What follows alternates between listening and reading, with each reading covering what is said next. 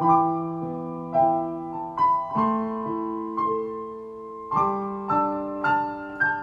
blessed day and welcome.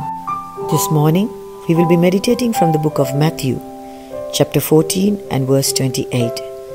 And Peter said to him, Lord, if it is you, command me to come to you on the water. Yesterday we learned that while the disciples were faced with a storm, Jesus comes to them walking on water. The disciples, however, don't recognize Jesus and assume he's a ghost. But Jesus immediately declares his identity and encourages them. In fact, Peter, hearing the words of the Lord, attempts to do something rather rash and reckless. He asks the Lord to command him to come to him walking on water. Peter was radical enough to want to walk on water, whilst his friends remained in the boat. When you start doing something different, you are going to have onlookers. I'm confident all the disciples were saying great things. But for us today, some of those watching will be fans and some foes.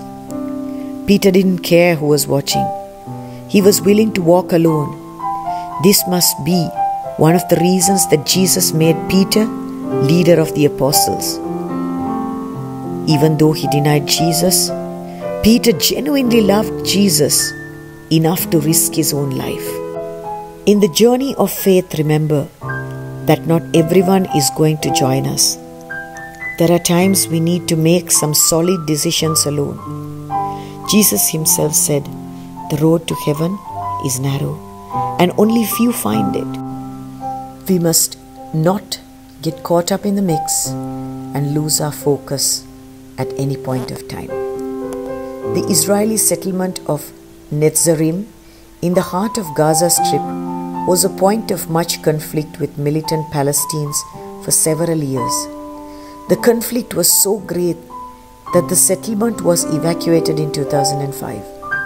Those who lived in Netzarim did so at great personal risk because they felt it was an important part of keeping their land free. A school teacher, Shlomit Ziv, who lived in Netzarim in 2001 said, "I don't live where it's comfortable. I live where it's important to live."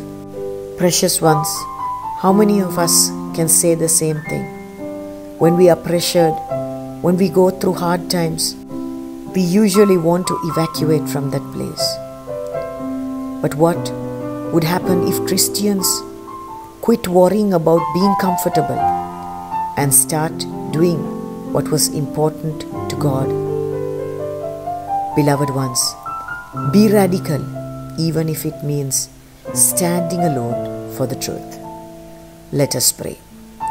Heavenly Father, you are just awesome. Give me the courage to remain faithful to the very end. In Jesus' name I pray. Amen. Shalom. Maranatha.